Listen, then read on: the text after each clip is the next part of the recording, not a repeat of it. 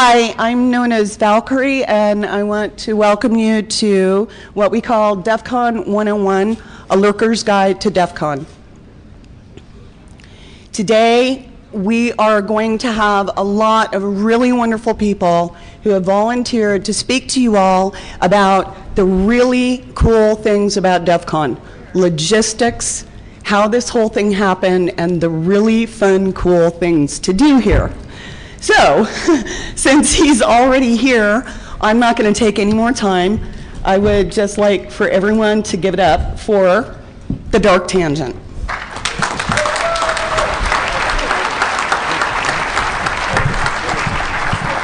Hey guys, that's me. I'm DT, and this is my party, and these are my fellow party-throwing cohorts.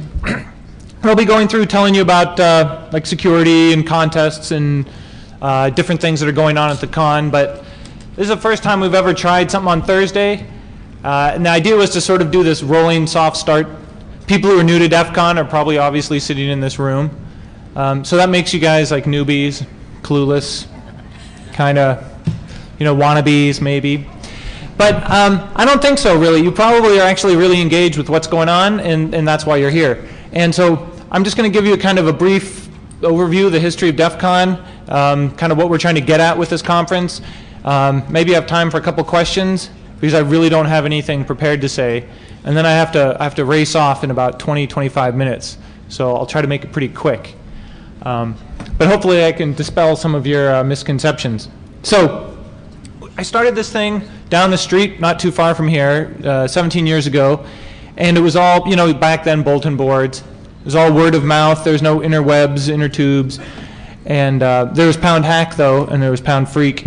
And there was a couple news groups, Alt Security and Comp Security something. And we promoted DefCon any way we could. And back then, there was no way to get real information to you guys. And so what was happening is, I remember I was on this bulletin board, and I don't know how many of these guys, how many of you guys used to call like pirate bulletin boards and where's sites and all that stuff. And you would log in, and they'd have this thing on the disclaimer page, and it would say, if you're a member of law enforcement, you're not allowed to log in here. And they'd say, that's how we're going to keep out the feds, right? They're not allowed in. This is a private system. I'm only inviting in non-law enforcement. I can do that, right? It's my own equipment. And I thought to myself, there's something wrong with that logic. I don't get, how can that work? No, I was assured that's how it worked. Just like I was assured if you ran the program DeJamma, it would jam your caller ID so they couldn't trace you. You just run DeJamma, and what DeJamma did is it played a whole bunch of touch tones on your modem and made you feel good. DeJamma didn't actually do anything, but people swore by it. And I was thinking, I've got to find a way to eliminate the bullshit because it's really toxic. So that first year, we invited a prosecutor, Gail Thackeray, who had just busted a bunch of people with Operation Sun Devil. And she's like, yeah, guess what? Those things don't work. And you know, everybody in the audience is like, ah, oh, really? I really wished it would have worked. And then we had people like Dan Farmer back then, who was our hero. He worked for Sun Microsystems in security. He was like the only hacker guy with a real job that didn't work at a bank or in the military. And so everybody was really excited in whatever Dan was doing. And the idea was that he was actually practiced in Unix security. So let's hear what he has to say. And what he was talking about was he had so many systems at Sun he had to secure. It was a total nightmare. There's all these attacks on the network. Back then, there's all these like yellow page vulnerabilities and all these other issues. And he had to manually deal with every single machine on his network. And he thought that was a nightmare. Maybe somebody had just written this script called COPS. He was thinking, maybe I'll write some automated tools to scan the network, look for vulnerabilities, but I'm going to visualize it in X windows so I can see the status of my network. And he talked about that for a while, and he said, maybe I'll call it Satan. And what do you know, within the next year, he's on the cover of Time magazine for writing Satan. And that was the birth of all these automated pen testing tools. And the people who walked away from DefCon that first year got to hear right from the horse's mouth what people were really doing, what was really happening. And they were sort of like, they went forth and dispelled the bullshit. You know, they were out there to tell it like it really was. And now you can get information everywhere. Amazon has books on computer security, too many to count. The internet has so much tutorials on hacking that really if you distill it down, there's no real reason for you to come to DEF CON if all you wanted to do was to learn how to hack, because it's going to take you more than 2 or 3 days to learn how to do it, and all the information is free out there anyway. So what you're really doing when you're coming here is something more than just learning how to hack one particular technology. I think you're coming here to get inspired and to get motivated and to find new way of thinking about a problem. And I don't know, I see Deviant Ollam somewhere in here. That guy just loves fucking with locks. And you talk to him, and it gives you a completely different way of looking at problems. You know, you talk to Lost here, and you participate in his mystery challenge, and I guarantee you, you're going to learn 5 things you never even thought, you know, were possible, or new ways of looking at a problem. So we're really here to give you a head adjustment and reorient you and get you excited to go do shit that maybe you didn't think you had the skills for, and somebody like Lost says, hey, no, guess what? You just do it this way, and now you have the power to go do it yourself. So I don't want to make it sound like we're like happy hacker camp, because, you know, a lot of bad shit does always happen here. I mean, I could go on the war stories. I mean, there was the one year we had all the foreign intelligence agents posing as documentary crews. I don't know if you guys probably haven't heard this story. I'll tell you this story really briefly. We had a lot of people show up from different federal agencies and states. And the first year when the last Bush administration was in the first year of his administration, we had somebody speaking at Black Hat. And he came along with this White House advisor person. And about that time, we were hearing all these rumors, like some of our friends who work for the FBI, they're complaining. They're like, yeah, I'm going to DEF CON, but I got to work. We're like, what? What's going on? Somebody from the state of Nevada is like, oh, I can't go. I was told not to show up to DEF CON. Something's going on there. And we're like, you know, shitting in our pants. It's like, what do you mean? I mean, is there going to be like some giant raid? Is the new administration going to make some statement by, you know, arresting the hackers? I don't know what's going on.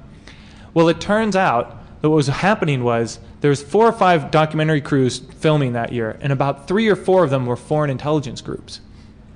And so we had to have our spies watching their spies watching us, while all the hackers here were busy watching all the other hackers. And I mean, it's a perfect metaphor. Like, you never know what the hell is going on here. There's so many layers of abstraction and just, I don't know, there's so many fingers and so many pies here that it's amazing. And it took years for that story to come out, for us as the people who run it to even figure out what happened at our show 2 years ago. So, I mean, you are going to see way more about what happens at DEF CON than what I will, because I can't be all over the place all the time. But I'm just letting you know, you're going to see stuff here that's going to blow your mind, and you're going to be a part of it, and you got to tell me about it afterward, because I'm going to probably miss out on a lot of it. So, I don't know, that's my rant. I generally say you get out of the con what you put into it. And if you come across like you've got some kind of attitude, know-it-all, superpower, I can guarantee you you're going to get squashed. I mean, there's so many people here. You never know who you're sitting next to. You never know what is inside their head. And so if you think you're a Superman, I can guarantee you you're not. I mean, look at this guy right here.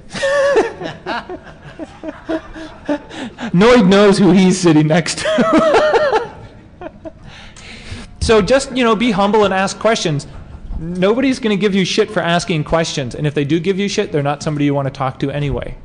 That's just the quick bullshit filter, right? If they're not here to help you out, and they're not here to talk to you or share the knowledge, then they're a waste of your time. And find somebody else who's willing to, you know, talk. Because it's all about sharing that knowledge. And yeah, that's about my 90-second survey of how to get the most out of it. Ask questions, be respectful, and, you know, maybe try a Google query on the topic first before you ask publicly. I mean, that's, you know, ask beyond Google, and then they'll probably give you the time of day. So I have time for a couple of questions. I'm sure somebody's got some crazy-ass question that's been burning in your head all day long. How many times does the DEF CON site get attacked? Can you talk about your Department of Homeland Security? Can I talk about the Department of Homeland Security thing? Yeah, so I was appointed to this Department of Homeland Security Advisory Council, which caught me completely off guard. Woo. DHS in the house. But it turns out I'm not an employee. It's totally voluntary. It's unpaid. And you're only, I think to save money, you're only an employee when you travel there, talk, or fly home. So they don't give you any, you know, like insurance coverage or anything. The revelation to me is like, you know, you're helping the government when you book airfare and they rebook you on the cheaper flight with like extra connections through all the cities. So you arrive like 8 hours later, but you save them $50. Yeah, it's like taking one for the team for that. You know, I'd be happy to tell some stories about that. But anyway, it's a big honor for me, and I'm still trying to figure out how to best help them, best participate. But it seems like they still haven't picked a cybersecurity coordinator, and it's the brief thing is the first HSAC was under Tom Ridge, and he looked outside for advice, and then under the last secretary, he didn't. He just kind of like, I can't hear you, I can't see you kind of thing. And then under Napolitano, she's really interested in getting outside opinion. So everybody's sort of thinking of it as the Tom Ridge Mark II panel, and they're really excited because these people seem to actually seek outside advice. And for those of you who don't know, this HSAC thing was mandated by Congress, and the point of it is in a post 9/11 world, how do we provide advice to these people, for example in DHS, so they don't get into this groupthink? You know, so Congress is like forcing them to listen to people outside of their agency. And because of that, whenever we give them advice, we have to do it in a public forum. None of it can be secret behind the doors. The idea is you say it publicly so everybody knows that there's this other group with this other opinion. And so I'll be perfectly happy to do that in as public fashion as possible if I detect bullshit. So, but it's a question of will they ask for advice and will they follow it? I don't know. It's too early to tell. But really exciting. Sir. Sir, about DHS. Yeah. From inside the Beltway, they're the ones that actually need a lot of help. So it's really yeah. My question is, where do you see DefCon 3 or 5 years from now? Do you have a dream? DefCon 3 or 5 years from now? Well, every year I try to figure out how to involve the community more outside of the con. And the forums is the best expression of that. Just, we could have turned the forums into like, I don't know, Bug Track Mark II, when we didn't, because there's so many other good security research portals, there's so many other mailing lists and blogs. So I've kept the forums really true to just on track for DefCon. If you're interested in DefCon, organizing a contest, finding out, getting the audio and video speeches, because for those of you who don't know, we give away all the content for free. It takes us a while to get it uploaded, but everything in the end comes out for free. And I'm going to keep doing that until the day I die. But I'm really kind of stuck on other ways to grow DefCon. I really want to sort of expand it. I never plan to take DefCon into another country. I don't want to step on anybody else's toes in other countries. I don't want to really compete with anybody else there.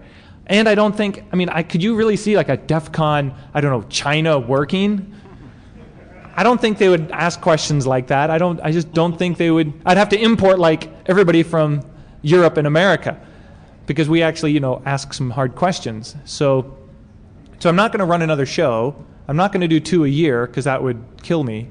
So I'm really trying to come up with other ideas on how to involve everybody who's into DefCon throughout the year, whether it's maybe we do some webinars, maybe we do some, you know, how many people here used to play on the DefCon voice bridge? Does anybody even remember that? Back in the day, we had this voice bridge where you would dial up and you could just talk with people for free. It was an 800 number. Out of this little place, Beehive Communications in Utah, gave us free dial-in, like 24 phone lines dial-in for free on this 800 number. And people just chatted on the voice bridge for free all year long. It was great. And then VoIP came along and Skype came along and it just sort of died. And I mean, I don't know if I haven't told you this. I think I was talking to Deviant. We were thinking about, I don't know, maybe like a really kind of funny DefCon certification where we send you a big bag of locks and a little lockpick video, and if you can do whatever, it's like you get like the DefCon stamp of I know how to break into shit seal. I don't know, just, yeah, the DefCon. Because it's like, how do I involve people who can't make it here to Vegas, who don't have the money to fly here? It's like, but really desperately, I mean, just look at the Twitter feed. People desperately want to participate here and they don't have a way. And I'm just trying to think of how do I help them participate. And I don't have any real answers yet, but I'm totally happy to listen to anything you've got. I mean, I've got one employee, I've got a rack full of servers and a bunch of bandwidth, you know, and maybe I'll have a second employee. But how do we use these resources to grow DefCon and spread this info? Online mystery challenge. an online mystery challenge. Sure, I've got the bandwidth, you know. It's like, it is what you make of it. If you come to me and say, I want to run the challenge, I'll say, great, I've got an employee, I've got an art guy, I've got bandwidth, I've got an attorney, I've got stuff to help you out. It's just I'm too busy to do it all myself. So if you get involved, I can provide you some of the resources. I can't do it all. So, any other questions?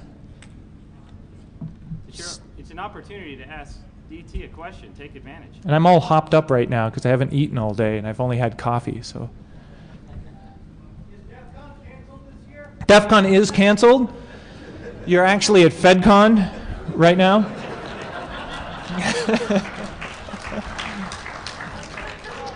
But I heard DefCon might happen again tomorrow. Yeah. How did it get canceled start? I think was it some dick on IRC? Yeah, some dick on IRC on Pound DefCon was like, oh, I heard from DT it's canceled, and they changed the banner on the thing. And I think it was back when you had to dial up to the bulletin board. There wasn't a website, it was like a bulletin board. So everybody just believed it. Nobody was about to dial up to the bulletin board to find out. So it started the rumor. Just like the very first year, that's why I stopped doing pre-registration. I ran some advertisements in magazines and stuff saying, hey, pre-register, send $20 in to my address in Washington State.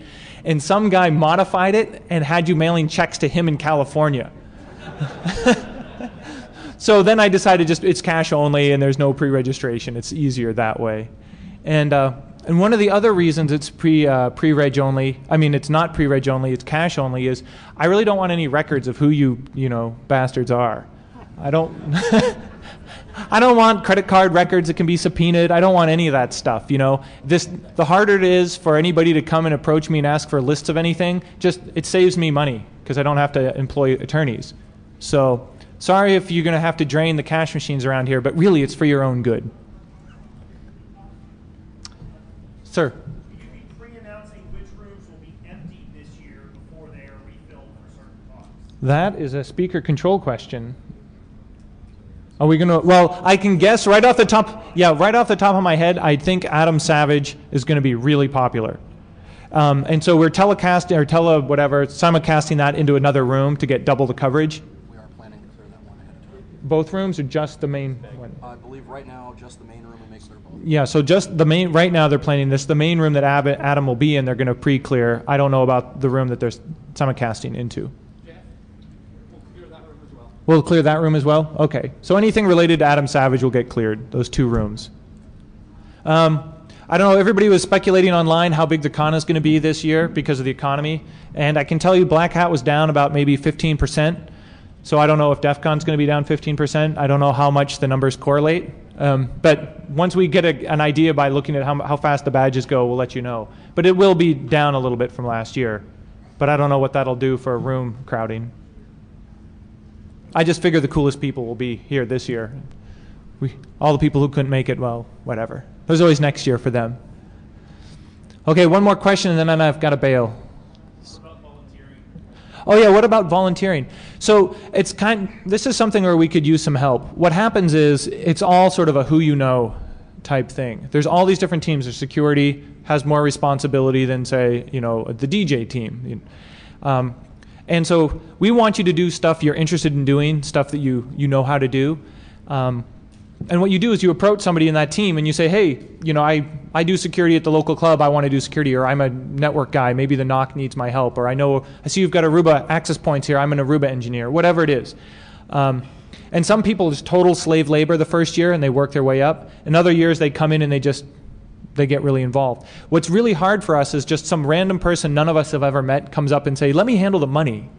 I'm a cashier at Walmart. I'm really good at counting, It's like, no, you might have to be known a little bit more before you get toward the money part or, the security part. But you just approach anybody on any team. And a lot of times what happens is, we're run by all volunteers. And so if people get busy with work and they can't make it, we need help. And what you want to do is just make friends with anybody on any of the staff, and the call always goes out every year like, hey, I need 3 people in my team, or hey, I need 2 people. And next thing you know, you get drafted in. And a lot of times what happens, like with Lost, he started a contest. The contest got really popular. And next thing you know, we're talking to him all the time, he's talking to us, and now you're suckered in. I'm trapped. You're trapped. Yeah, so a lot of times you just help start something, help a contest, and we noticed that, hey, you said you were going to do something and you did it, so now we can rely on you. So next year, you get to be involved more. DT, Yeah. for example, I think I'm going to put together a team for next year for my contest. So next year, you're putting together a team for your contest. Yeah, that'll be cool. Okay, time's up. I'm out of here.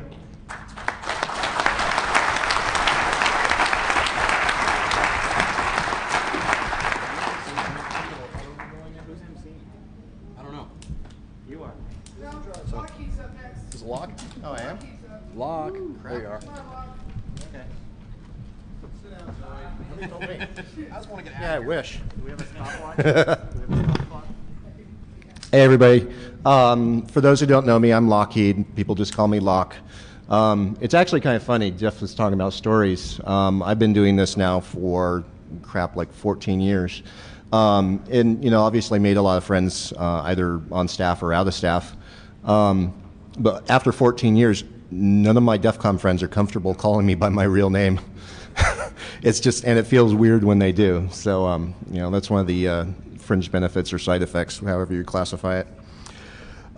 Just, show of hands for those who are kind of new here. How many of you actually did research on using the DEF CON network before coming to a show? Those would be the smart people. How many of you actually get on the internet? It's okay, you can admit it. That's where the porn is. You'll find it. Well, there's a lot of things that go back and forth about how hostile the network here is, and oh my God, don't use it. But what I actually tell people when they bring that up, I'm like, what happens at DEF CON that doesn't happen on the internet? Half of it starts here, for good or bad. So there are a lot of opinions on what to do, how to do it, to use the network, to not use your network. That's fine. Everybody's entitled to their opinions, and me and my team, we don't take it personally. Everybody's got their own reasons for their opinions, their own conspiracy theories. That's all great. And frankly, some of the more negative opinions on it were based upon how the network was 5 or 10 years ago. It was crap. I'll admit it. I built it. It was very unstable. It was very hostile. If there was an IP address, people were hacking it and trying to see if they could load goatse on it. So, that's what they did. I got goatseed once. I'll admit it.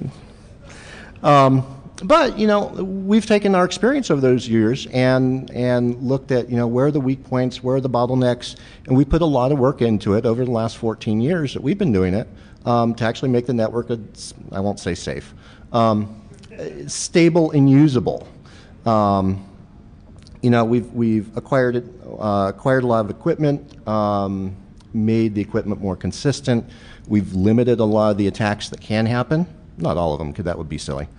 And we found a sweet spot for bandwidth, both internally and externally. So we've looked at how you guys use the network and what it's used for, and circled around to design the network so that it is usable. Last year, a lot of we let Wired into the NOC to take some pictures and go, ooh, ah, that was very nice. And there were a lot of comments on the Wired article after the fact going, ooh, you guys only have 20 megabits? Wow, that really sucks for you. And, I think one of my comments back was, that's nice, this isn't really a penis game, To those types of comments, I'm like, well, that's fine. Again, you have your theories. But DEF CON is not a sponsored show. We don't have Microsoft and we don't have Cisco in here giving us equipment, sending us money. Everything we have here is stuff that either Jeff has bought, thank you, Jeff, or honestly, stuff we've bought personally for the show. Like Jeff said, this is all volunteer, so we put our hearts, minds, and money into this to make it work.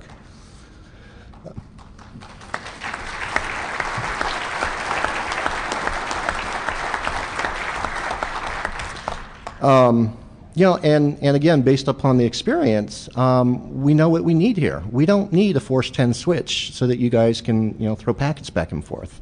So one of the things that we've all grown up with, we've all had beat into our heads and sometimes forget about, and the underlying principle for how we do the network design is just keep it simple, stupid. I have people approach me asking me to come talk about the DefCon network and I was like, I'm happy to go do that. You're going to find out. It's really kind of pretty simple, and that's what makes it work. So, I'm keeping it short today, but in general, this is no different than how you would go out on the public internet. If you didn't have a router at home, how would you get on the internet and use it safely? Well, standard stuff. Patch your OS, keep your firewalls up, and don't click on all those frickin' Facebook application things that you get. Again, you guys know how to protect yourself. Like Jeff said, the key to getting something out of DEF CON is to actually participate. So if you don't get on the network, how are you participating in what's going on here? Hey, let's say, yes, people are out there to steal your identity, whether it's here or whether it's at home. If you do get hacked and broken into, do what you guys do best and figure out how it happened and figure out a way to fix it. That's why you guys are here, right? So first-hand experience. So just my last, plug here is me and my team will be doing the DEF CON network session at 4 o'clock. It's essentially a open design review. So we get a lot of people asking every year, hey, can I come be on your team? I'm the Cisco engineer. I do all this, that, and the other. Well, the fact is I don't need a team of 20 people. But what we decided to do this year was actually go ahead and just open up the network design and let everybody come in, see what it looks like, see how it's designed, see how it's set up, and actually participate in feeding back on the network here at the show. You'll get to see how big it is, how ugly it is, and if you have ideas on making it better, great. And if you have ideas on making it better that doesn't cost anything, even better. So yeah, 4 o'clock, we'll be there, me and my whole team. Any quick questions? Sir? Are you really able to stop people from trying to man in the middle or somebody gets to your router? I can't get a valid SSL certificate right now. We question was, can we stop things like man-in-the-middle attacks? We can. Again, a lot of those things we actually just monitor and we don't turn off because we want to see what people are doing on the network. So closing ceremonies, assuming I get up there this time, we collect stats on what's happening on the network, bandwidth attacks, et cetera. So we can stop it, but some of those we don't because we want you guys to have the freedom to do whatever the hell it is you want to do. One more? Don't answer any more questions off the stage. Yeah. Okay. I'm done. Thanks very much.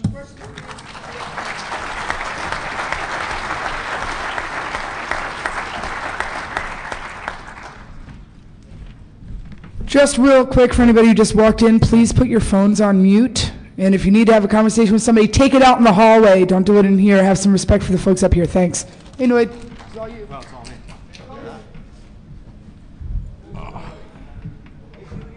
What? Yeah, I'm new. This is my first DEF CON. Yeah, no, my name's Noid. I'm Director of Security for DEF CON.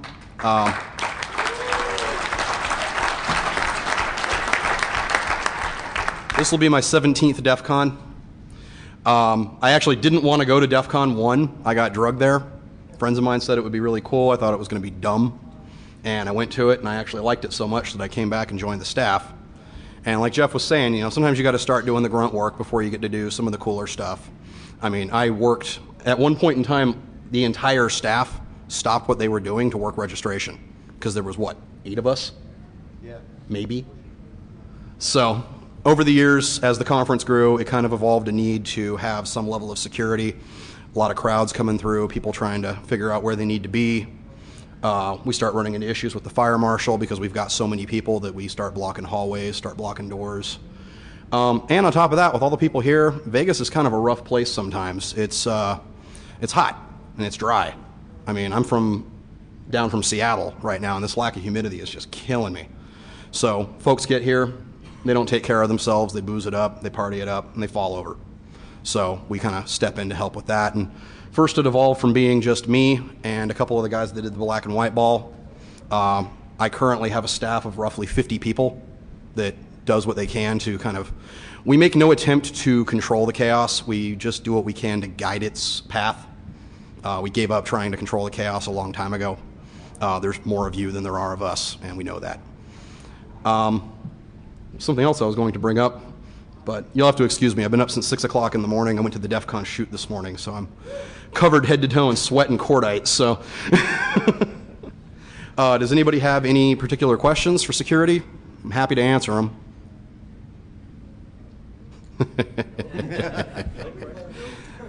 Means we're doing our job.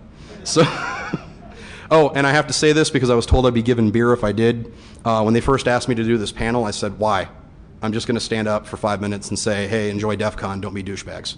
And somebody laughed at the shoot and said, hey, if you say that, I'll buy you a beer. So enjoy DEF CON and don't be douchebags.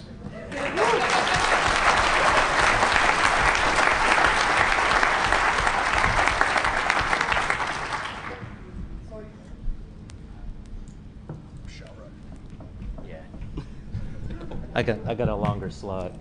Is that a glowing endorsement for me to take a bath? Yeah. Smell that bad. Yeah. Bye. All right. What do I have? 15 minutes, something like that. All right. So my name's Russ, and I manage all the contests and events for DEF CON, and this is actually only my 12th year. I'm a newcomer apparently. Noob. All right, so the first thing I want to say is DEF CON's not just about the talks, all right? DEF CON's what you make of it. There's parties, there's people here, and there are contests and events. And if it sucks for you, it's because you're not getting involved and you're not trying. Okay, DEF CON kicks ass, and there's a lot of really cool stuff that happens here. And the contest and event POCs that put their time into making this happen are volunteers as well. And the downside of that is a lot of them put their own money into it in their own time, and they don't get goon badges either.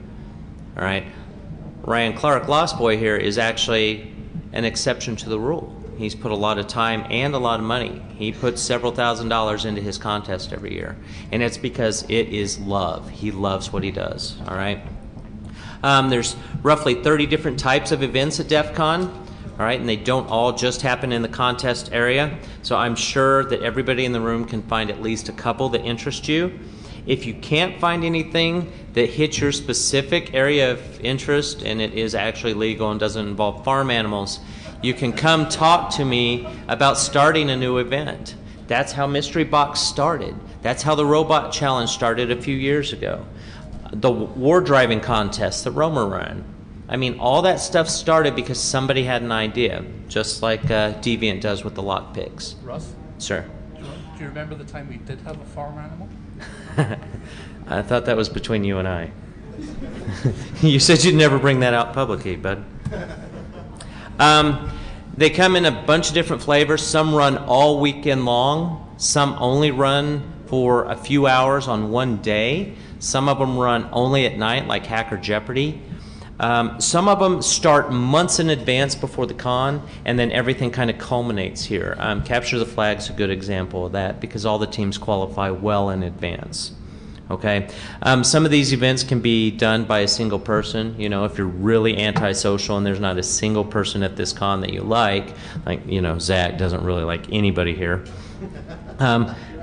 Yeah, and there are others, you know, where it takes an entire team of people. So if you're lucky enough to have a friend. One of the questions I get a lot is what's the difference between an official and an unofficial contest? And the honest truth about that is the popularity of that contest at the time. And everything cycles in and everything cycles out. So, you know, if we look back 10 years ago, the scavenger hunt was the thing to participate in. Of course, we had some really weird shit come into con. You know, they were taking doors off of telephone companies' vans and bringing them in as a door prize. The door's still around. Yeah, the door's still out there. I saw it. Back every year. Does it? I didn't see it last year. But is it in the vendor area? Yeah, so it's been floating around for a while. I don't know who's responsible for that anymore. But the idea here is that what's hot right now tends to be what's official. And so, for example, Lost Boys Mystery Box Challenge is incredibly challenging, and you will find that a lot of people have really, really become addicted to it. I mean, they're absolutely insane crazy about it. And so those kinds of contests end up being the ones that get the black badge. Now, I want to say that doesn't make them better than the unofficial contest. Everything starts out as an unofficial contest. All right, Robot Wars, the first year, it was unofficial. It did not get a black badge. Mystery Box did not get a black badge the first year. Everything starts out as unofficial. So if you've got a really good idea, let's talk about it, all right? And there are some really, really good events that happen that are excellent. They've been put together. You know, Deviant didn't get a black badge last year, but he's got one this year because the Gringo Warrior was really, really popular.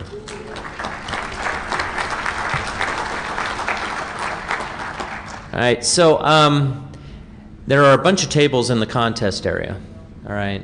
And there's a bunch of stuff that happens in there, and of course you can drink and eat and get drunk and be rowdy and be stupid, and we're pretty cool with that. That's kind of what we like. But that's only about half of what happens at the con, and I really want to get that across. You need to look at your programs. If you have other questions, you can go to either of the information booths, and they'll give you some more information about the other stuff that happens. All right. Some of the events occur in the skyboxes. If you've never been here before, the skyboxes are up a level. They're all the little rooms that overlook the contest area and some of the other areas. So I recommend you check those out. We also have a new area, what is that over there, that has a Team Fortress 2 tournament as well as some retro gaming. They're going to have a Vax machine in there, a bunch of really old stuff with the actual terminals. It will work. This is antique computing. So if you didn't grow up like Zach and I did, where this was what we had to work with when we were young, then I highly recommend you go check this stuff out, because that's what turned us into the geeks we are today. All right, so I highly encourage you to check that out. All right. The villages themselves are considered open learning areas of DEF CON, and what that means is right now we have one for lockpicking that Deviant runs. Deviant's kind of infiltrated the entire core of DEF CON, and he's kind of like syphilis. We can't get rid of him. But we love him. He's like a syphilis that we like.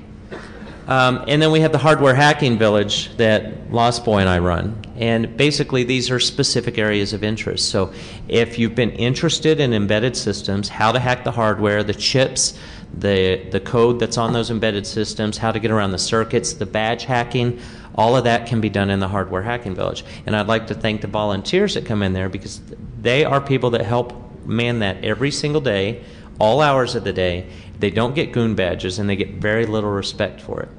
But again, you get out of DEF CON what you put into it, and they come back year after year because they have a hell of a time doing this. Same thing with Lockpick. Deviant's got his own people as well. Okay.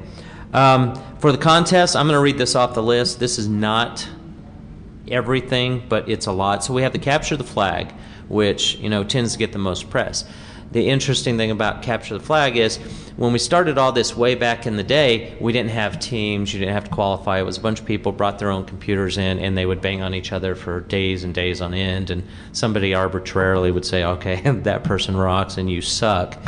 So now we have the CTF, and it's broken out in 8 teams, and that goes months out where everyone qualifies and that sort of thing. And it's pretty cool to watch.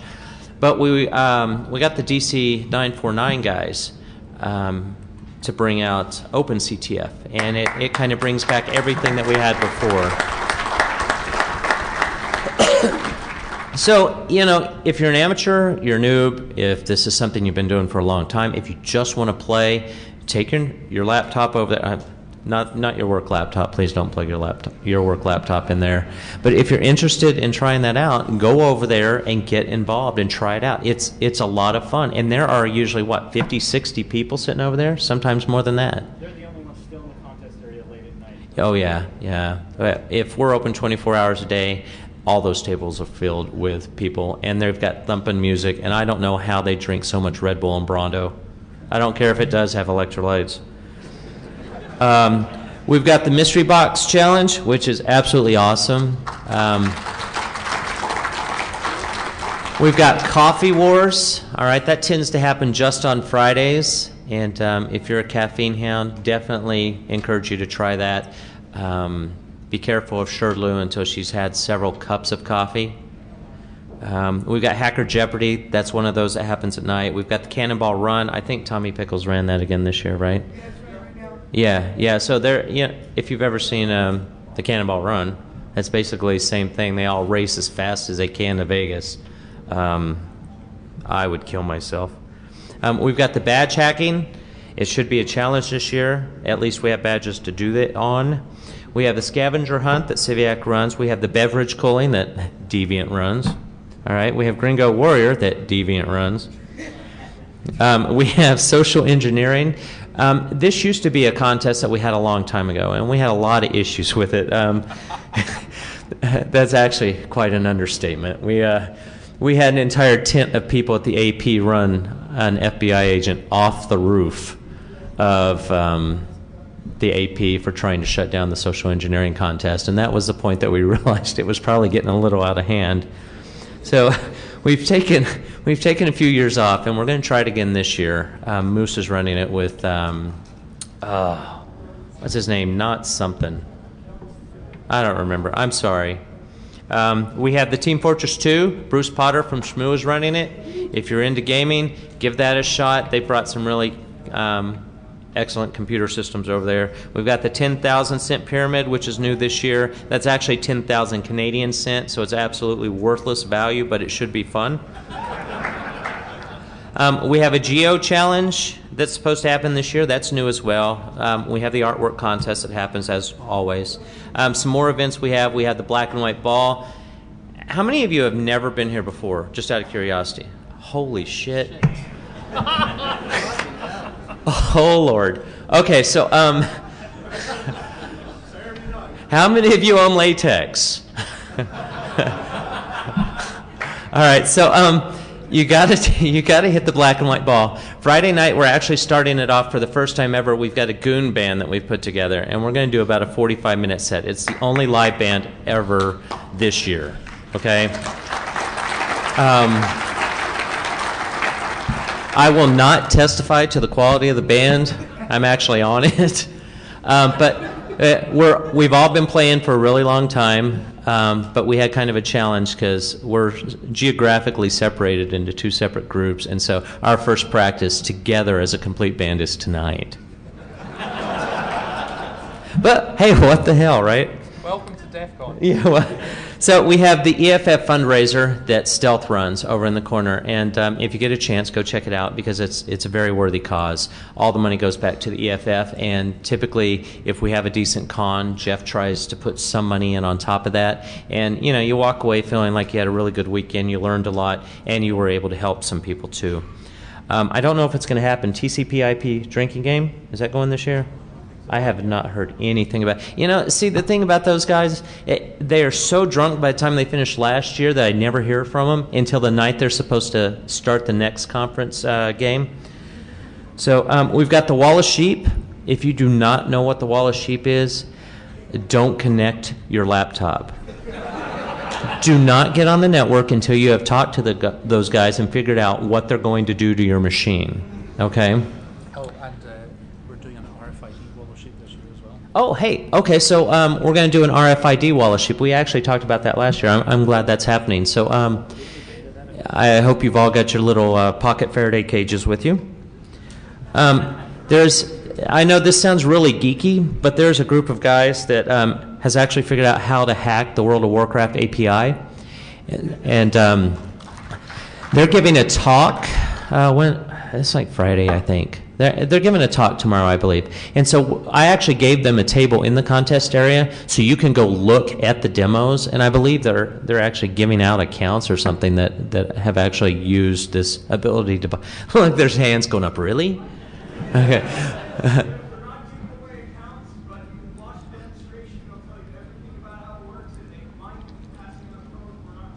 Okay. All right, so he said they're not giving out accounts, but they will show you how everything works, and they might be passing out some code, okay? There is a NIST demo, and I know that sounds a little counterintuitive, but Charles Clark and his team bring out some really, really kick-ass technology, and we put them in one of the Capri rooms, and so they're kind of off the beaten track, but go in there and look. I think they had some kind of communication laser or something last year. It's really actually very cool. It's the first time two systems were brought together, one from Singapore and one from the US. Oh, yeah. Two quantum systems talking together. Yeah, so go see it. All right, you'll learn a lot. We have the Toxic Barbecue. That's also very cool. you have to hit the Toxic Barbecue. Okay, if you want to get involved, if you want to meet people, go flip some burgers for a while. You'll get some free beer. You'll make a lot of friends, and you will find it a lot easier to ingratiate yourself into the community here. Then, of course, I don't know if these are happening this year. I didn't hear from the POCs. We have typically have DC group meets and DC forum meets. We'll see if that happens. Okay, and then, of course, there's a ass ton of parties every night. You can find the status of any event or contest by going to the info booth. You can look at the RSS feeds from the DEF CON website. You can look at Twitter. I don't know why we have Twitter, but it apparently works. He has a lot of people following the DEF CON Twitter. So, hey, whatever. Important people to know for contests and events. Most of the contest goons tend to have the black shirts, okay, and we will have contest badges on. Or goon badges, or both. Pyro, are you in the room? He is probably still asleep. He was up late, as I understand it. I'm sure he was studying something. He wasn't drinking or anything. We also have volunteers to help out the goons. Like I said, we have some of these in the Hardware Hacking Village. We'll have some walking around. That's a great way to become a goon in the contest or event area. And like Jeff said, you tend to be a unpaid, unrespected slave for the first year, but if you work your ass off, it's easier to get involved with us, I believe.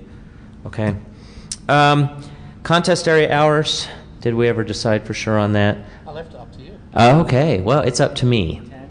So, since you're all noobs, you don't know what's really going to happen in there anyway. We know for sure it's going to open at 10 a.m. Right now, we're looking at closing it at 10 p.m. I'm getting various feedback from the contest organizers and event organizers about whether to leave that open 24 hours because of the amount of equipment they'll have in there, or to close that down at 10 p.m. What we've found is in the past, everyone likes to hang out in the contest event area after hours. Don't steal our shit. Don't steal his shit. He doesn't like his shit stolen. Okay, the villages up in the skyboxes, those close at 8 p.m. All right.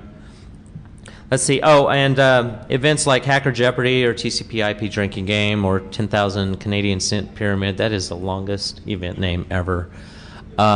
They will start usually in the evening and run 3 or 4 hours. Hacker Jeopardy, if you have never been there, you have to go. Okay? It's a must, just like the black and white ball. And I believe that is it. So we're going to hold questions until the end, right? All right, so I will be around. I am the easiest guy to find at this con. By Sunday, I will be brain damaged, and I will be carried around on Zach's back because I can't walk anymore. So, ask your questions early. Who's going to be carrying you? Jeff. Yeah, right. All right, thanks, guys.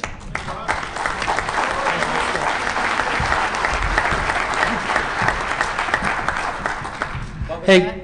Forum meet 7:30, room 111 after Tonight? Tonight, 7:30 in room what? 111. 111. Capri So, 111? 4 meet, 7:30, Capri 111 tonight. Thank you. So, I'm Zach Franken. I run all the operations here and have done for as long as I can remember, mainly because Jeff is one of the most disorganized people I've ever met. I second that. So basically my job is pretty much herding cats, and that would be you. So just to give you guys a kind of overview of how we're set up as a con, over the years, pretty much I get one chance every year to fix problems that happened last year. And it's quite hard to do because it's like a year later and you're thinking, well, did that work last year or didn't it? So it's taken a long time to kind of get to the point here. I mean, our entire staff had one conference call and one meeting last night for about an hour, and that was it. Everything's departmentalized. So we have dispatch, we have the network team, we have contests, we have vendor, we have press, we have registration, we have swag, we have the speaker goons, security. Everything's compartmentalized. It's run by a department head and a deputy. So Russ is contest department head, Pyro's his deputy. and they're responsible for managing their own staff, making sure that I know anything they actually need from either me or the hotel, any resources. I'm the one that Jeff hates because I spend all these money. It's like, oh, swag booth needs tills. It's like, oh, that'll be $300 each, Jeff. It's like, So basically, you will see things and you'll think, oh God, why is registration, not out the front where it was last year? And we do things kind of very pragmatically. Swag booth takes a lot of space. They have a lot of people, making decisions on what they want. So this year, to try and kind of eliminate most of the queues they were having, we gave them a bigger space. We kind of set up a pick system to try and kind of get you guys through the queues faster. And reg, this is a nice big corridor for the reg lines to queue up, and they get through the queues pretty quickly. So there's a whole kind of bunch of kind of things you might think are quite random, but have actually, it's taken years to actually work out what actually works, because it's not always obvious. So when we planned the new swag booth, we assumed that the order takers and pickers were going to be the bottleneck, and the cash tills were going to be no problem at all, and it's actually the other way around. So next year we'll make sure there's 4 or 5 cash lines and less pickers. So it just takes us, every year there are things that don't go quite right, and slowly we try and fix it year on year out. So I'm actually going to run off. I'm going to take a couple of questions, even though we're not supposed to do questions to the end. But I'm not going to be here at the end. So any quick questions? No? Excellent. Well, enjoy DefCon. It's always pretty mental. There's always a lot going on. The more involved you get, as everyone has said so far, the more you'll get out of con and have a blast. Thanks.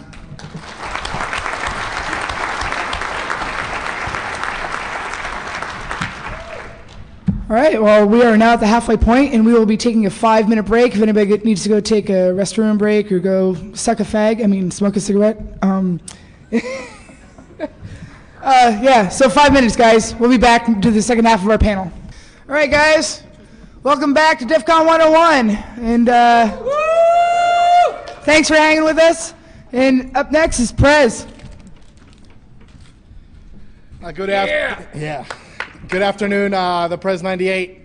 My name is Michael Shearer, and all these people have been at DEF CON for like 10 plus years. This is only my 3rd year, so I'd like to at least show myself as an example of how you can get involved reasonably quickly and be in a position to be able to organize activities, and even being just a relative noob compared to everyone else. I'm here on behalf of the Church of Wi-Fi, and I want to talk a little bit about the wireless village. And if you remember back, Russ was talking about the villages. He didn't mention the wireless village, and there's a reason for that, and I'll talk about that. But I want to talk a little bit about the history of that. When we first came here to the Riviera 4 years ago, I had actually planned to come to DEF CON, but I was in Iraq, and I was unable to get back here in time for DEF CON. But I was involved that year. That was the first year that we were here at the Riviera, and the use of the skyboxes was really the birth of, I think, the villages and how they've turned out the way they have. Because of the environment, because of the way they're set up, it gives you that ability to have a group, an area where people can do things, and people can have breakouts and that sort of thing. So 3 years ago, which was my first DEF CON, we got involved with the Church of Wi-Fi and decided that we wanted to have a wireless village. And this was just going to be the central area for all the wireless contests, war driving contests, RFID contests, all sorts of things. And we ended up running that 3 years ago, and we thought it went really well. It turned out really well.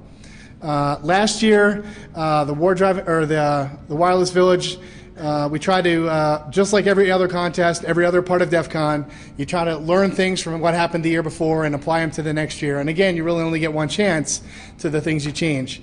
Last year, The wireless village was okay. We thought it was, moderately successful, but it wasn't, we've come to a point where there hasn't been a lot of new things in wireless that people are doing, so there was a lot less interest in what was going on. So we come to this year, and there's not really a wireless village going on this year, and I said, do I really need to get up and talk about it? And they did want us to get up and talk about it. So I'm talking about a wireless village that doesn't exist. And the reason it doesn't exist really is because the falling off in the interest last year and the lack of being able to have help in organizing it. So this is the call to people who are new to DEF CON, to people who may not be new to DEF CON. If you want to see something like the wireless village, if that's something that you want to participate in and help with, then please do. Come contact myself. Come contact Renderman. If you don't know Renderman, you will by the end of the weekend. He's one of the characters of DEF CON. He's one of the reasons, among some of the other people like Deviant and Lost, that make DEF CON what it is. You will see him sometime this weekend. Come find us if you want to help, and we'll set that up for next year. But like I said, this is my third DEF CON. I spoke at my first DEF CON. I'm speaking this year. You can get involved and make something out of DEF CON right off the bat. You may just want to observe for a year, but you can get involved and you can do something. So I encourage you to do that if you want. If you have questions about any of this stuff, please find me either now or after the talk. I'll be more than happy to answer them for you. And Deviant is up next, I think? I think so. All right, cool.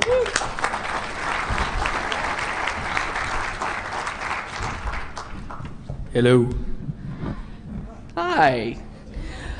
Yes, I'm Deviant. I am a complete infant of the scene, much like Prez. I've only been here since about DC 8. But as everyone tells you, DEF CON is what you make of it, and I've kind of become involved in a lot of crazy crap. Many people were up this morning with us at the DEF CON shoot out in the desert, just, blowing things apart. I do the beer cooling. If you want free beer to kick off your DEF CON, it's Friday at noon, right in the outside door area. Like, just show up. It's people cooling beer so you can drink it. But really, yeah, what I'm up here to talk about most is the Lockpick Village. We have had the big skyboxes at the very end of the skybox level for a few years now. Lockpicking Village was something we wanted to start as a reflection of what our Dutch friends and other friends in the Europe scene do at various cons and events. You see a lot better, in our opinion, a lot more active lockpick and sport picking camaraderie and just general community overseas.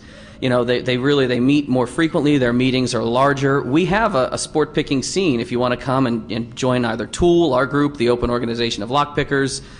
There's other groups and other chapters. We'll try to help you find them. But here in the States, we're really, really limited. You have like YouTube videos where it's like the guy, here's the lock and it's open, it's like camera work like Blair Witch. And you have maybe one online forum. You have the Lockpick 101 forum, which, when I was training at Black Hat, my co-director of Tool, Babak, said something that I think is really kind of accurate. It's the only thing you got kind of for here, and it's like the MySpace of picking. It really is a bunch of people who's like, dudes, OMG, I opened this lock, lol, what? So if you're in the States, you don't have this sort of community except when the village rolls around. So please come up there and actually try things for yourself. You can read about it online a lot, but we want you to pick up the tools. We want you to put your hands on things and actually do it. The whole motto of the Skybox, the Lockpick Village Skybox, is learn, touch, do. We will teach you everything you need to know for the contests. If you want to run yourself through these contests, and you say, well, I've never picked before, that's silly, I could never win a black badge. Yes, you can. Every person that I can think of, every major winner, has been someone who either didn't want to try, or didn't think they would do well, or showed up with like their own homemade kit and like, oh, I don't know, this is something I just kind of got into. And now they're like, it's Skylar and it's Omicron. It's these people who do amazing stuff just because they stood up and said, I want to try this. Tool is sponsoring, in addition to our main Gringo Warrior contest, which is down on the floor. Tool is running speed picking again this year. Well, we can't offer free DEF CON for life like a black badge. We are actually offering a free trip to Turkey for LockCon coming out later on. Tool Europe and I, we're all putting that together. So there's field stripping, there's taking locks apart, there's all kind of challenges. If you come up to the village, just muscle your way in just enough because it's crowded, to see the big signs. We'll have signs up with all of our schedules of when games are happening, when lessons are happening. We're just going to run intro talks and make your own pick talks and all kind of making, handcrafting things all the time. I'll teach, I'm sure, the open a lock with a beer can lesson like 97 times this weekend. Please come by. It's so much fun for us when you actually try things. So get involved. If you have any other questions, yeah, I'm usually recognizable. I'm big and ostentatiously dressed. Thank you so much.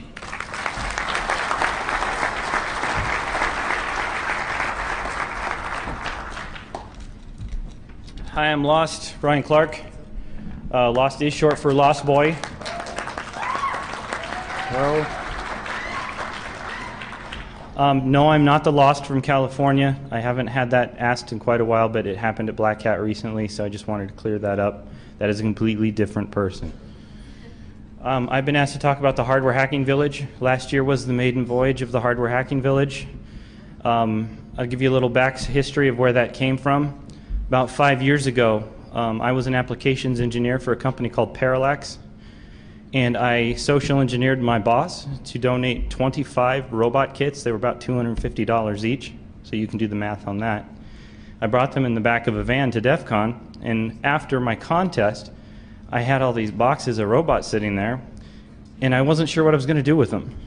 So I started running through DEF CON. I started where we regged and went all the way through the contest area and said, who wants to build a robot? And just waited until people followed me.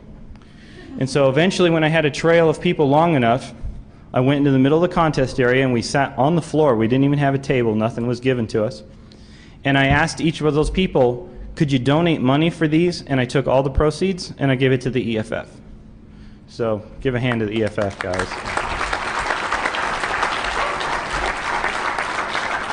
So I'm sitting on the ground in the contest area teaching people how to build these robot kits, and Romer, Chris Hurley, came over, and I had this perfect Chris Hurley impersonation, but I can't do it very well, so I'll let other people do it. And he said, "That's the shit," you know, and that's how Romer talks. So is that pretty good? And he said, and so he said that's what DEF CON's supposed to be. It's people that wanted to learn something. We got together in the floor of the contest area. The following year, myself, Russ Rogers, and A were sitting at ApacheCon. And you guys all know the little green laptops with the flippy antennas, the OLPCs? We were doing some of the first hacking on those. We had actually SE'd one of the guys there to actually let us play with his units. And so we were doing some hacking on it. Yeah. So we were doing hacking on those, and Russ said, you know, that thing he did with the robots was really awesome. We should turn that into a village. And that's where the Hardware Hacking Village got started. So Russ Rogers and I decided to make that happen. Now the sad thing is I'm so involved in my contest that last year, the maiden voyage of the Hardware Hacking Village, I spent the whole time in the contest area. I never even got to spend any time in my own village. So this year I'm making a pledge to be there.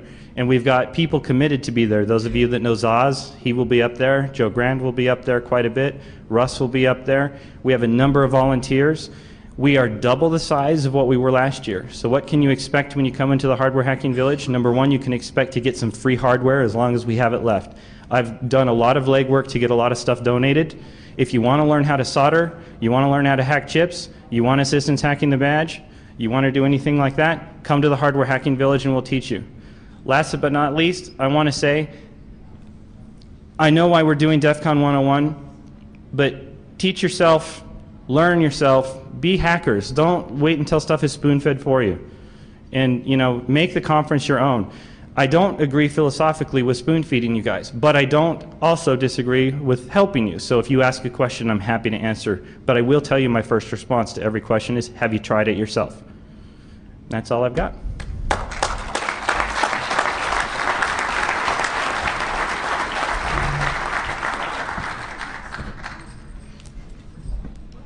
Hey guys, I'm DJ Jackalope, and it's good to see everybody here, and this is my 10th year. I really kind of wish I had this when I first got here. I was like, hey, come to DEF CON, and I'm like, you know, intimidated a little bit. Like you guys probably felt a little intimidated when you first came here. I don't know, you're probably still freaked the hell out now. But anyway, I'm one of the DJ kids here, and I've been here for 10 years. And I've helped run stuff. Basically, was here for the Black and White Ball 10 years ago. It's back when Noid and Bink ran it. And it was a one-unit thing, and it happened during pretty much the day. But now it's expanded into 2 different nights on Friday and Saturday night. And it's all the Black Ball and the White Ball. So, as Russ was saying, as the Goon Band, recognize that you guys need to come see. And so this year, Great Scott has taken over the Black and White Balls, and he's also introduced this whole thing that has probably 40 DJs on it. Used to be probably 10 or 15 DJs at DEF CON. There's 4 different areas right now. Actually, there's 3 different areas. One's a chill-out area and a pool party, and there's also the Black and White Balls. So there's plenty of places to just kind of, chill out, listen to some tunes. I know you guys drive around probably way too fast, get arrested or whatever, and got your stereos on. So this is where you talk to people about stuff, get your tunes on. Let's see.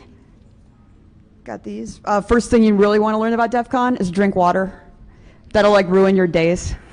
So that's probably the most important thing you're going to learn here. And then also there's a gentleman walking around named Priest. He's wearing a big, he's probably wearing Hawaiian shirts. If he tells you to do something, please do it, because he knows infinitely more than you know. So just remember that whole deal.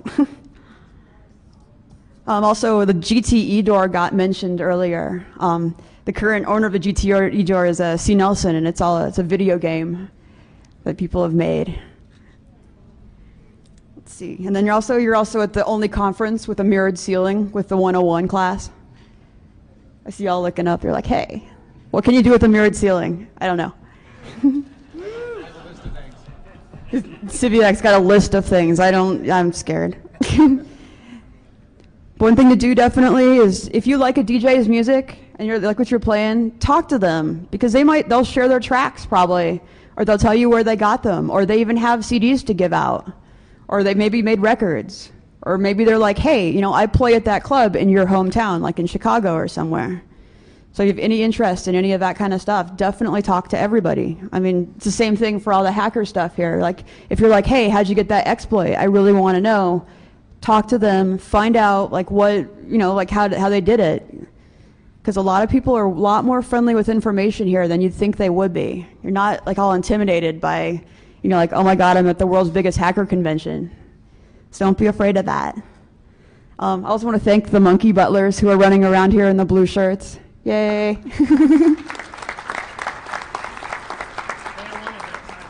So what happened? I have a shirt for you. Uh-oh. And Lost is saying he just wants a monkey butler shirt. So if you're a monkey butler, maybe you can talk to him about it. I don't know. I just want the title. Monkey butler. Shut up and let her talk. Shut up. The harassment. But yeah, once again, DEF CON is what you make it. There's crews that run around and they bring their own sound systems, and they bring their own stuff to their parties, and there's always DJs around. At the vendor room, you're going to find Green Sector, and we have just down tempo and decorate the entire room with music at the vendor room. We've got CDs for sale there. The 23B has a mobile disco that we travel around with. Do all sorts of stuff. I think Siviak was warning me there's an air cannon on the mobile disco.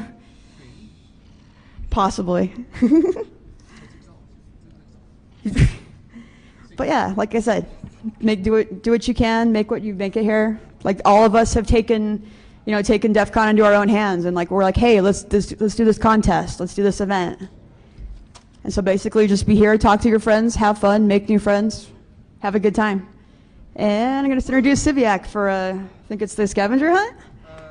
Or for parties.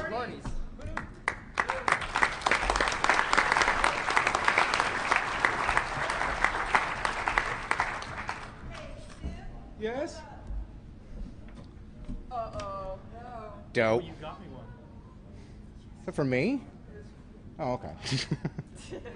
He bitched so much about having a monkey butler t-shirt that, yes, you get to see it. put that right there. So, quit whining, okay? It is a triple extra large.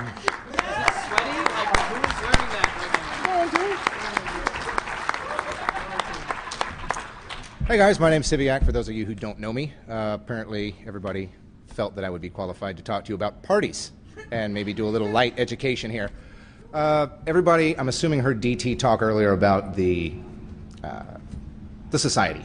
I mean, the group of people that you're here with are unique and probably, yeah, you probably won't find a set of them anywhere else. Imagine, I'm trying to remember where I heard getting drunk and passing out crack and machine guns at your local junior high school chess club is pretty much what you're facing. I mean, a lot of us are endurance drinkers. You've got the opportunity at this point to sit down, relax, and get drunk, have a drink, talk to, chat with the people that are talking up here today. I mean, the people that do any of the talks here, for the most part. You have the opportunity to sit down and ask them all the one-on-one questions that you probably ever want to.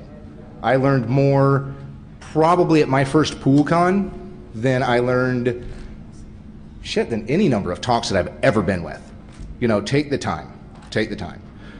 Be warned, I mean, there are a bunch of parties, just to name off a few. You got the Ninjas, you got the Penthouse Party upstairs, you got the Hacker Pimps, you got Caesar's Challenge. These are just a few off the top of my head. Be warned, it sucks, but there are going to be some parties you don't get into. It happens. Don't be that guy. Don't be that guy. Take it, go find something else to do. When you get into a party, probably one of the most important things I can impart to anyone that's ever been to DEF CON, don't be a douchebag. If you go in, if you get in, if you luck out and find your way in, if you wake up at a party, it happens. It happens. Don't be bad. Don't be a dick. You've got the ability to sit and talk to people. You've got the ability to quite possibly get invited back to another party. It's a real important part of the social scene here. Let me see, what else? What else do I have here? Try to be responsible-esque. You don't have to be entirely responsible, but, I mean, look like it occasionally.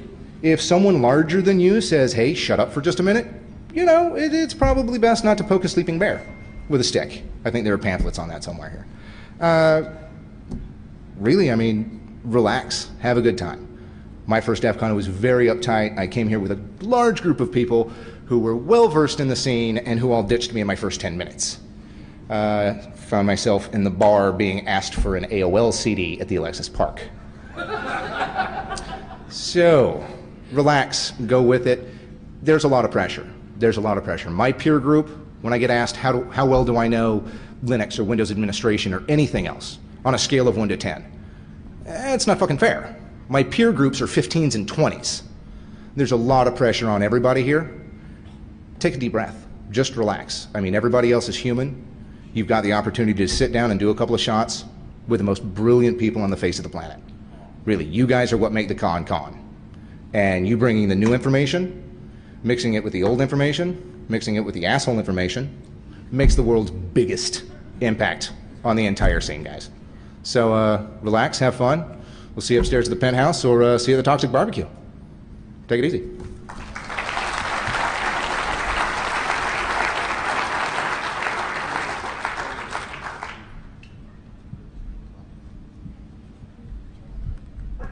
I'm HighWiz, and this is DefCon Survival. Thank you. DefCon is an adult event, so this talk is geared towards that. And if there's children here, or if you're upset when people say the words like shit and fuck, then leave now. This is the only warning I'm going to give, and I'm not going to apologize for anything I say. So if there's anyone that has sensibilities, easily offended, leave now. Seriously. All right. First, I'd like to go over some terminology that you may hear at DEF CON that you may not be 100% familiar with. Some of these many of you already know and may have your own definition for, but they may be slightly different at DEF CON than in your vernacular. You may even disagree with some of the shit I say, but fuck you if you do. You can get the next one. Yeah. Personal hygiene. Something you need to take very seriously here. This is not your parents' basement, so please remember to bathe daily and lather on copious amounts of deodorant. It gets extremely hot here, and no one wants to smell your stank aroma. You should have clicked a while ago. Seriously. Next one, yeah. Noob. This is what many of you, if not most of you, are. Some assholes will use the word as an insult, but it is not an insult. It just means that you are new or uninitiated into the hacking and DefCon community. If someone makes fun of you because you're a noob, chances are they have a very small penis. You can go to the next one. A scene whore is someone who pretends to be interested in the same topics as everyone else just to be included in the group. They tend to come here for the DefCon party, but not really care about the talks or contests, community, or hacking in general. Next. Script Kitty is one step, I think he's in the room somewhere, is one step above a scene whore. If someone calls you a script kitty, it is a pejorative. They have very little skill beyond being able to run a program. You can go next. A hacker, that's Romer. He runs the vendor area. Hackers, thieves steal, con artists scam, vandals deface, criminals commit crimes. Hackers create, improve, explore, and discover. And honest to God, that's all I have to say about that.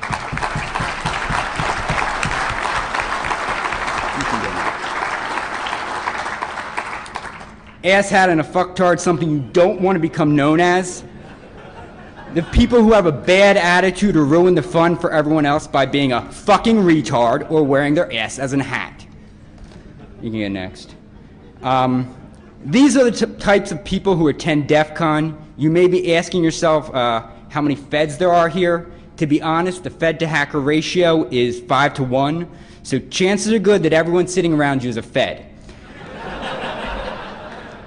You may also be curious if there are females or gays or Asians, insert your other minority here represented at DefCon. Luckily, I made a nice little pie chart to show you to view the DefCon attendees.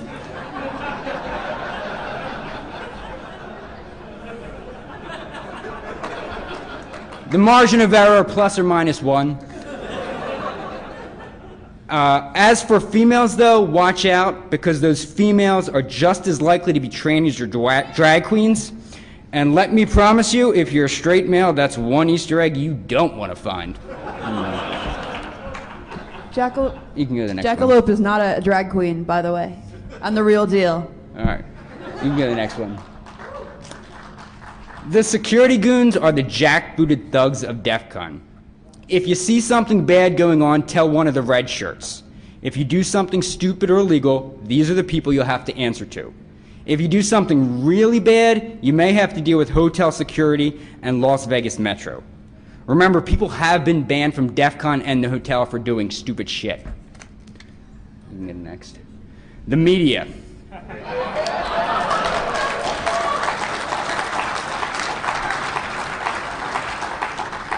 There really are two types of media people that you'll find at DefCon. The mostly good ones who actually care about tech and hacking, and then the ones, they're the guys who have pretty good understanding of technology. They run certain blogs and podcasts. Then you have, Michelle Madigan, the scum-sucking bottom feeders who are here for a soundbite or to expose the evil hackers. You need to remember these are the type of fuckers who get their kicks from necrobestiality. Giving these cock gobblers an interview is entirely up to you, but just remember who you're dealing with and what their motives may be. Your nick and handle, if you're brand new, you may be curious about this. Handles did start with anonymity, but now are a staple of the hacker community. Your handle is your unique name within the community. When dealing with people, there may be multiple people with the same given name, but only one person with a certain handle. And your choice of handle really does matter. If you have a stupid handle, you always run the risk of someone renaming you. To give you some personal examples, There was a guy by the name of Digital Wiggle, and we renamed him Tinkerbell, or Tink for short. The script kiddie I showed earlier, his was A. Ender or some shit like that. We renamed him Lord Nikon. Then there was a guy, 802.11. We renamed him Cockburn. All the names have stuck, so if you're saying to yourself that your renaming won't take, well, you're wrong. If your handle is too long or complex, shorten it yourself. You can keep the long handle in written form, but use an abbreviation like God-1 becomes GM1. If you don't have a handle yet, there's two schools of thought on the matter. One, you can pick one for yourself and hope that it's not too stupid or long. Or two, you can wait until someone give you a handle if you don't have a handle already and you're concerned that you might pick a stupid one. In this case, you normally won't get a bad one like you would if you had a stupid one to begin with. For efficiency's sake, you may also wish to pick a handle that'll double as a prison nickname. Your avatar badge, these are the extra badges you may see people wearing around their necks. If you want to meet people and have them remember you, go make one before tomorrow. It's very easy to do. All it consists of is your online visual representation, i.e. your avatar, and your handle. After the questions and answers at the end of the session, you're free to come up here and we'll teach you how to make one. Twitter is a good way to stay in the know what's going on around DEF CON. The hashtag for DEFCON 17 is #DEFCON. Make sure you follow to know what's going on. Yeah. Sex. Most of you probably aren't familiar with this concept. Fear not, though. You're not going to get laid here. The only person who may have sex with you is your girlfriend in Canada. Unless, of course, you're from Canada, and then your girlfriend in whatever country you feel is less than yourself.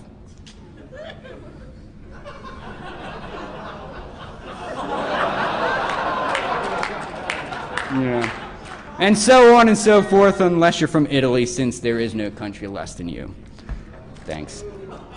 You can get the next one. Sleep. Sleep is for the weak. You have plenty of time to sleep when you're dead or home on a Friday night.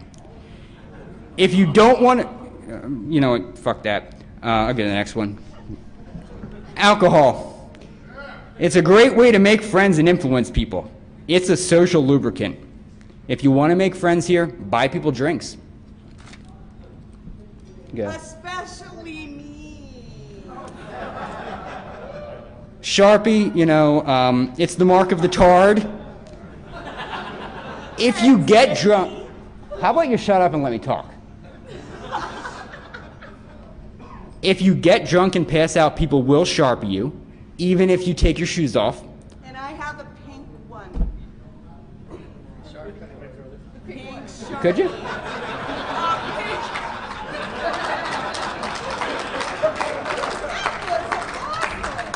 I have a pink Sharpie and I know how to use it. And a big mouth. You can go to the next one. Saying cheese. When someone at DEF CON takes your pictures, friend or foe, the proper way to say cheese is to flip them off. You may be wondering why people flip off their friends, but really, isn't it obvious? Behind that seeming aggression is some seriously suppressed lust for hot man-on-man action. An attitude. If you had an attitude coming in here, when you leave this room, you need to check it at the fucking door. No one cares how elite or special you think you are, unless by special you mean short bus special, the kind that has to wear a helmet and a harness when playing around the house. These are the rules to survive by. Prostitution is not legal here. While prostitution is legal in some counties in Nevada, Las Vegas is not one of them. Don't use the ATM at the Riv. This one is self-explanatory. It's like leaving your child at NAMBLA daycare. You're just asking for your shit to get stolen or fucked up. You can go to the next one. Don't take pictures or video without permission. This is the official policy of DEF CON. Go.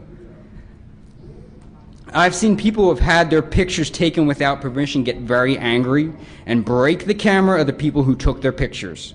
I've also seen the jackass photographers get punched in the face when they decided that people wouldn't notice or wouldn't care. Do not connect to the DefCon network.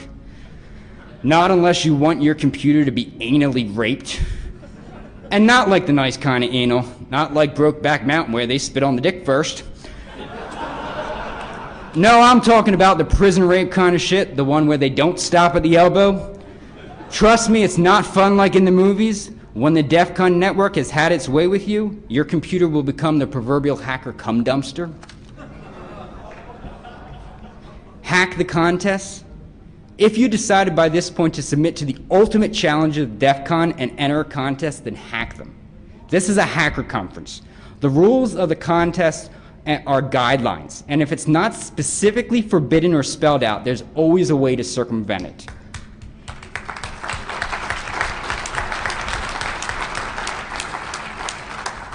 In the case of the contest, it's always better to ask for forgiveness than permission. More often than not, you'll be given points if you do something and then convince the judges of it than if you go to the judges and ask beforehand. Just ask any scavenger hunt winner for the past 5 years who now holds a black badge. Go. Don't be an asshat or fucktard. I already told you what an asshat and fucktard are, so don't ruin everyone's fun by being one. Socialize. You have 361 days a year where you'll sit on your computer and not be social. You're at DefCon, so log off IRC, put the laptop away, and go make some friends face to face. Stay hydrated. You need to remember you're in the desert and your body needs fluids. Just because there is a lack of sweat or your body feels cool, it does not mean you're not becoming dehydrated. Drink plenty of fluids, and even more if you decide to drink alcohol. Follow the 3-2-1 rule daily. At a minimum, follow it. 3 hours of sleep, 2 meals, and 1 shower. And as I said before, lather on that fucking deodorant. Next. If you want to plan the ultimate DefCon trip, you need to be an active participant. Don't be a lurker. Get out there and get involved. Go to some villages, participate in some contests, hang out and socialize. Make some friends and don't be a fly on the wall. You may not know a lot, you will make mistakes, but there is nothing wrong with that. As long as you don't act elite or as an asshat or have a standoffish attitude, you'll make friends here and you'll learn a lot. But that is only possible if you put yourself out there. Every hacker at this conference was a noob at some point. Every one of them made mistakes, and all the good ones don't front. If they don't know something, they ask questions. A huge part of being a hacker is the insatiable thirst for knowledge. So now you have the choice. You can have an amazing DefConian adventure and walk away from this event with more knowledge and friends, or you can be too timid and make a mistake and lurk on the periphery. The choice is up to you. Before the Q&A, yeah, go. I'm just going to thank some people. I'd like to thank my co-organizers. Well, she talked, so I don't know. Your dick is pretty big, Training. Thorn and Valkyrie. I'd like to thank all the speakers, DT, Locke, Noid, Russ, Jackalope, the Prez, Lost, Siviak, Zach, all the Monkey Butlers, Z Squared, Zodia, Farmer Pete, Zord, Dallas, Banshee, AST Cell, the DefCon staff, particularly Nikita and Neil, and all of you who decided to show up for the talk, but most importantly, my better half runner-up, who's sitting right next to me. And now for any questions? I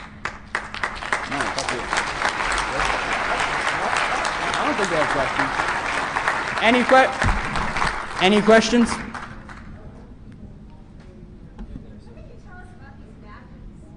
That is a contest.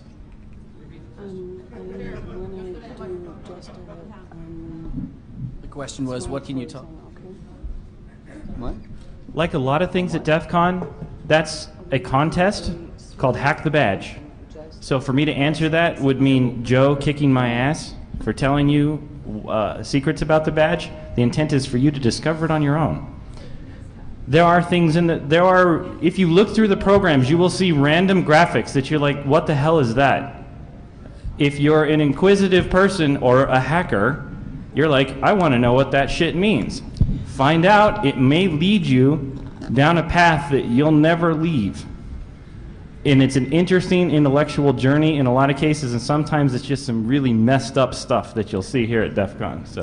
Actually, I would suggest that you seek out Renderman and Gray because they are very adept at finding out these secrets. And Does that work for you? You're welcome. Render thinks I create my contest every year to personally torture him. I know. I know. Any other questions? All right, get the fuck out. No, don't leave yet. Do not leave yet.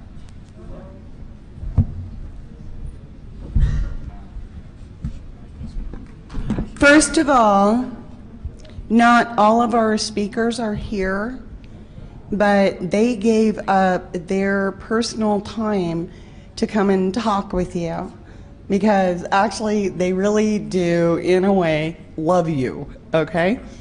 Second of all, I want you to give it up for this guy, this guy, this guy, this guy, this girl, and this guy, because, again, these are people that do a lot of contributing to our community, and that's how we view it, our community. So give it up for them too, and give it up for yourselves because you're here. Go forth and prosper. Thank you so much for showing up for this. This just freaking amazes me. Bye-bye.